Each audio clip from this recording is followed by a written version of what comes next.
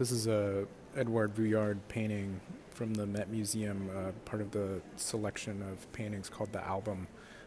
These are primarily decorative works, but I think these are fantastic.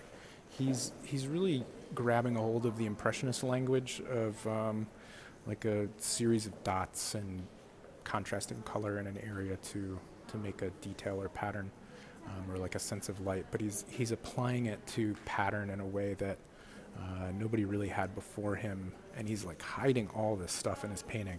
He has this bouquet of flowers right here, and the bouquet just melts into the pattern of the women around them. And at certain points, it's hard to tell whether you're seeing leaves or blouses or tablecloth. It's really fun. It keeps your eye moving around. This one, he's like handles the faces fairly gently.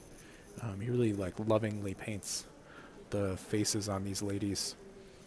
It's a bit of a larger painting for Vuillard, so that might be part of it, but he still gives most of the action of the painting to non-figurative elements. I always like to look at the point of highest contrast in a Vuillard painting. You have like a little bit right here. This ends up being repeated, this kind of dark alizarin color next to a sort of a creamy white, bounces around. You have a bigger central contrast with that happening with this kind of creamy white skirt against, I don't know. If this was painted today, that would be a MacBook Pro, but back then maybe they're looking at an album of some kind, which would give you the title of the painting.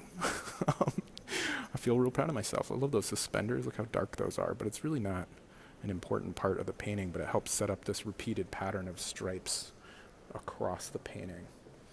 You get stripes, stripes, stripes, lots of dots, dots, dots. The whole painting is like a kind of alizarin red, a little bit of cream, and then the green is just a gray, kind of blobby, really lazy green.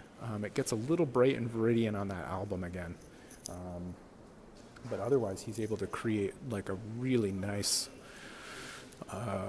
sense of green by just contrasting that kind of gray, cool gray green against all the reds and pinks.